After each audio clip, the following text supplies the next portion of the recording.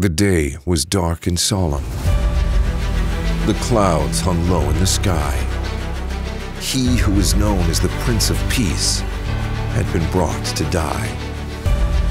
The crowds that had once cheered for him now wept in deep despair, for no man could deny the justice of the sentence laid on there.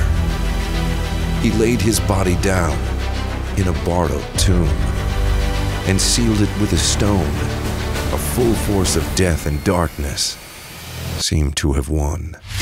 But this was not the end, for 3 days later came a sound, as light broke through the darkness and the stone was rolled away. The one who had died was alive and full of power, for he was the resurrection and the life, even in that hour.